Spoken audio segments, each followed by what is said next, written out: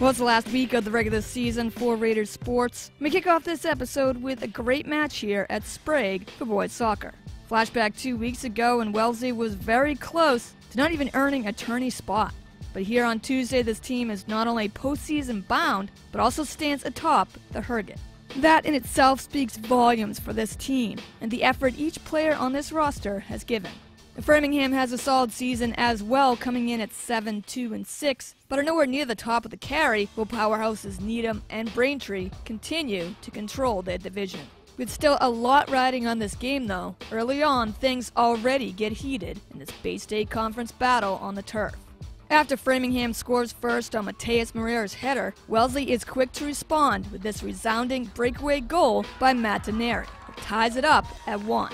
And that 1-1 score would remain about halfway through the second period. But hold on, as the rest of the way in this final frame is packed with offensive energy on both sides. Here on this play, Danny Campos with the penalty shot hits post, but ricochets back inside and finds net. And that score puts Framingham back up 2-1. Flyers then change out their goalie, and now with Brett Carlin guarding the net, the Raiders look to take advantage on this corner. Will Corkill sets and rips the shot perfectly, and freshman Nick Kolb lays down the clutch header. Once again, we are tied up here, now at 2-2, in this back-and-forth game. Barely 20 seconds pass from that score, though, and this putback goal by Cam Klein looks to be the go-ahead score for Framingham, as Flyers retake the lead 3-2. So facing a deficit yet again, will the Raiders be able to respond for a third time? Well, let's find out. Framingham gets penalized on this play, setting up a crucial free kick at the 40-yard line. And you couldn't ask for a better kick here by Cooper Richards. As the ball soars deep and Eric Praken's header bounces past Brett Carlin, and you guessed it, we are tied up again. So coming out of a timeout with just seconds left, Flyers get one last shot here, as this corner by Danny Campos could be a game changer here for sure. MIAA drops the header, but while the ball catches air, the final whistle blows and time runs out. And the Flyers as a team are not happy with the call, but there's no denying that the game clock has officially run out. What a game as Raiders dug themselves out of a deficit 3 times in this match. Wellesley earns a well-deserved 3-3 draw here, as Framingham, looking to come out of Sprague with a victory, just could not stop the fight and determination of this Raider team. So it goes as a final tie, Wellesley 3, Framingham 3. So we stay with soccer on Thursday, as it would be senior day for 9 Raiders who have contributed and helped turn this season around for Wellesley. Under head coach Tim Mason's guidance, the leadership from these 9, without a doubt, has solidified a confidence in this team that is undeniable. Opening half, Will Corkill gets the ball back from Brendan Conroy. Corkill boots it, and Andreas Kaveriga sinks in the putback score, give Wellesley a quick 1-goal advantage. Natick has a great chance here to tie it up, to say the least. Dermot Adelman draws out Jeff Gilbert, and with a ton of net open waiting for him, Adelman sees his kick go just too far left. So with that missed opportunity, we fast forward to the middle of the final period. Raiders, looking for more, get it here. When Austin Pinot's shot settles around the crease, freshman Owen D. Oliveira beats Tim Biaggi, stuffing in a key insurance goal for the Raiders. It's 2-0 Wellesley. As time continues to tick away here for Natick, Alessandro LaMonica looks more than ready to break through this Red Hawk shutout, but gets denied by the great defense from freshman Nick Kolb. So Wellesley takes care of business here at Sprague, shutting out their Bay State Conference rivals, the Red Hawks, to the final 2-0. As they close out the regular season with a win and a ton of momentum heading in to the MIAA playoffs. Well, girls soccer also earning a postseason berth as well, winning 4 of their last 5 games of the season. We head to Honeywell Field on Saturday for the Division II South quarterfinals, where your number 2 seed Wellesley Raiders would finally be able to host a playoff game here at home, taking on the 7th-seeded Braintree Womps. Raiders get the ball first and eat up some clock already in this opening quarter. 3rd and 3 on Wellesley's 39-yard line, Jake Mullen runs the option and pitches it out to Brendan Dolan on the end-around. Dolan's down the sidelines in a hurry, makes it to the Braintree 43 for the first down.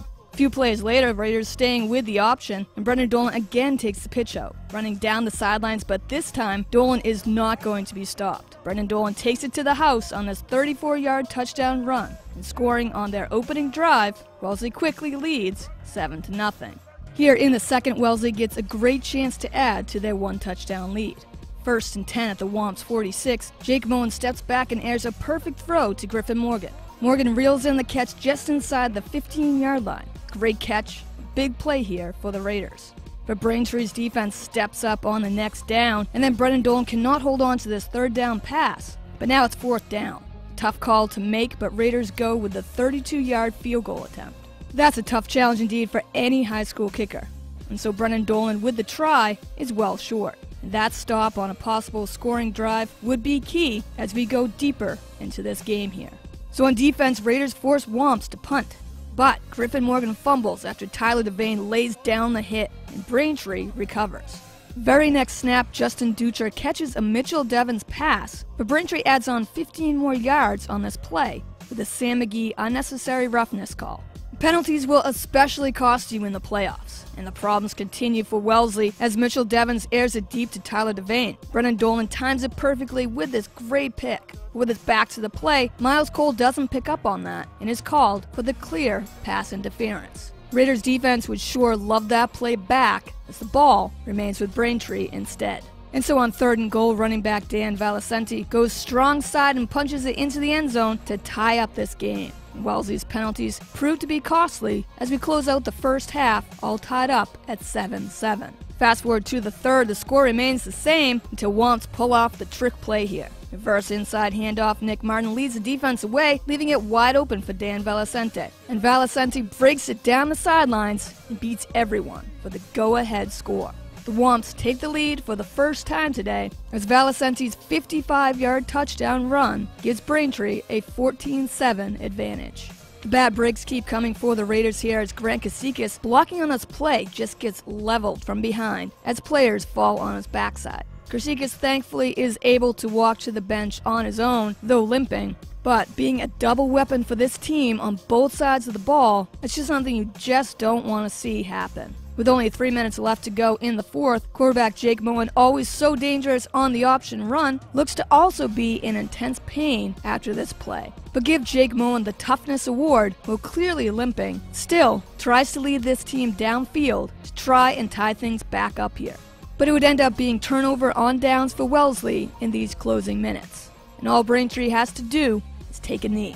So at 3-4, Braintree comes in and upsets the number 2 seed here. Braintree stays alive in the Division II South playoffs to face Needham, while the Raiders not only have to deal with this disappointing playoff loss, but as the next 2 weeks come with consolation matches, these questions remain. Will Raiders find that high-powered offense they had at the beginning of this solid season? And will Jake Moen and Grant Casikis be healthy enough to lead this Raiders team to victory heading in to Thanksgiving?